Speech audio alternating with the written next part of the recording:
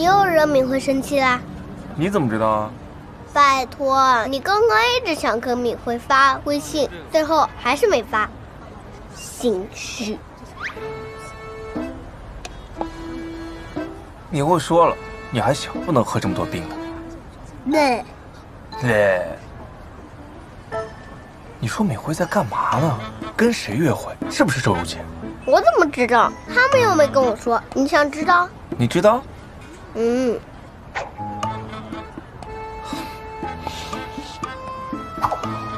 喝2杯，回头让闵慧知道了，不让我带你出来了。不是酸奶，手机啊。要手机干嘛？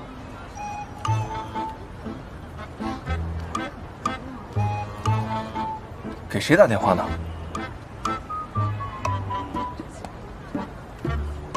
喂，周爸爸，你在哪？我在医院值班呢，怎么了？这是谁的号码呀？这是我爸爸的号码，没事，我想你了，你要好好工作哟，爱你。不愧是我儿子啊，真聪明。不过你以后不能再说想他了，爱他也不能说，你只能说想我、爱我，最多加个闵慧，听见没？知道啦，小气爸爸。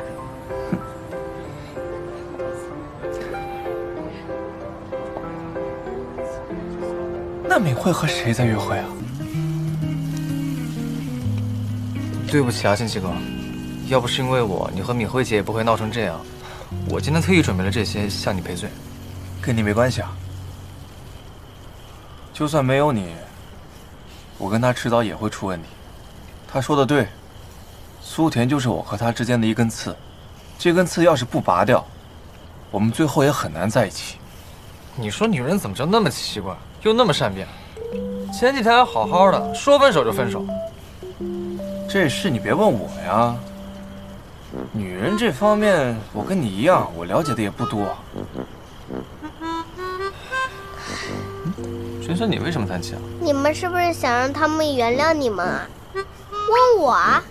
从小就跟他们长大，他们喜欢什么，讨厌什么，我都知道。那你说，怎么让你妈咪回心转意啊？我每次跟闵慧生气的时候，只要撒个娇哄一哄就好了。我忽然觉得晨晨说的也有道理啊。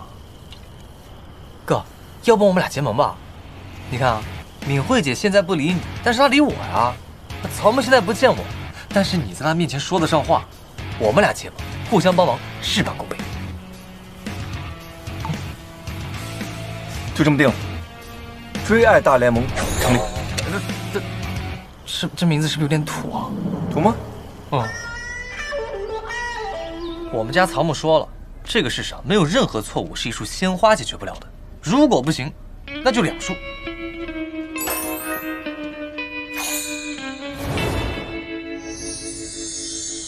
你送的花越多，那就诚意就越大。我保证闵慧姐看到你送的花，一定会心花怒放。啊！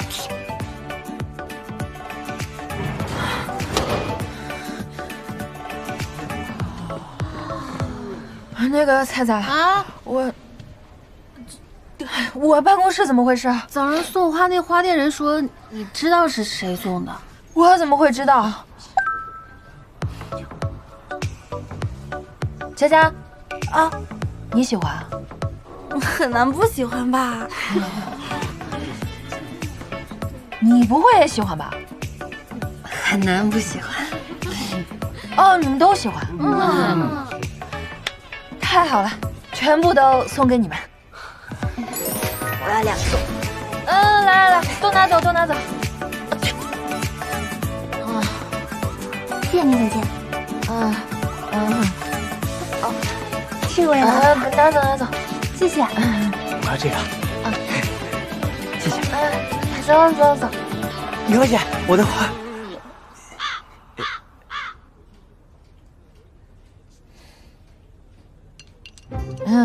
给你。拿去。走，上班。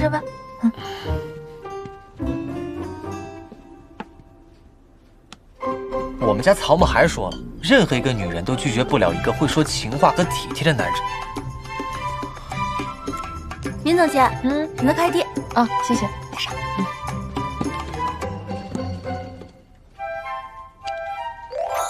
用它喝水，水也会变甜，因为都是我满满的爱。大胆说出你对他的关心，不要吝啬，他一定会非常感动的。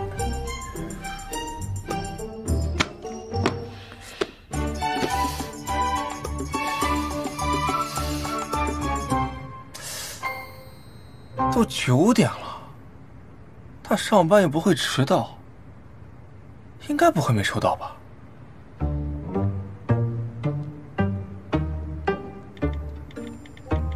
花收到了吗？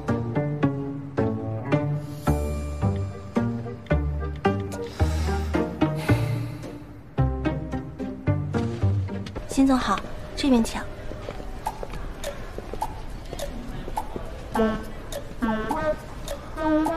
辛总好，闵总在开会。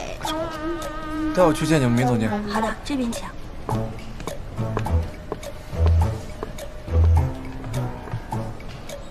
我今天提议大家来开这个会呢，是有件事情想跟你们商量。好，你说。哎，辛总。辛总啊。不好意思啊，何总，我正好路过。啊，听说你们正在开关于心脏 AI 建模技术的会，就想上来听听，不妨碍你们吧？当然不妨碍，您坐，您坐。你坐，你坐。哎，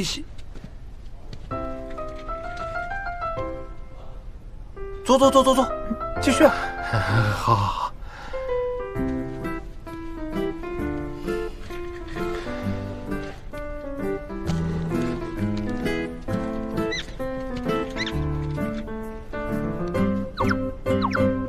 我在这次峰会上面最大的收获呢，是认识了几个在国内外同样关注这个领域的研发人员，其中有几个人的思路和技术能力我都非常的认可。我在想，我们能不能开放一个类似于合作的绿色通道，让这些人以技术合伙人的身份加入到我们后续的研发之中？我觉得这样可能会事半功倍。我觉得没有这个必要吧，咱们自己的研发团队就有这个能力啊。再说了，闵慧，你给我打个包票啊！可是何总，可是我觉得非常有这个必要。闵慧刚才说的那几个人呢，我都见过，都是这个领域的专业人士。当然了，可能各方面的能力比我们闵慧还差了很多，但是我相信，如果有他们的加入，这项技术肯定能更早的投放市场。闵慧啊，关键是你这种合作，最后这个技术专利它怎么划分呢？就是，他们不是白安的人。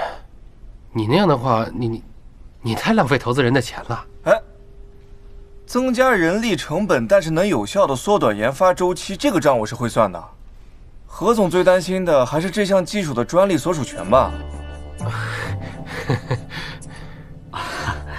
闵总监，鉴于你和辛总的关系呢，我想我还是得再提醒你一下，你是咱们百安的研发总监，那还是要以我们百安的利益为先，不然万一有人说这女人就是恋爱脑，你又该说我们不尊重女性了。丁总监，我这么做完全是出于对百安还有对投资人负责的态度。科学是没有边界的，你不能因为你个人的狭。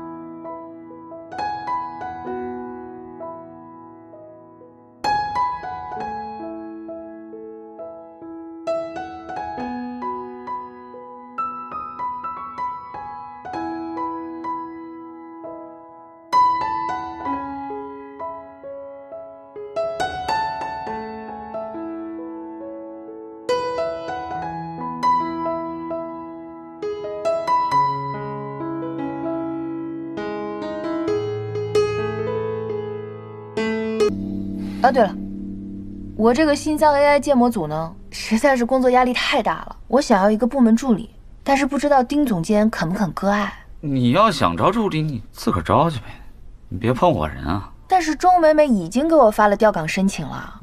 哎，何总，我不知道这违不违反我们公司的调岗制度啊？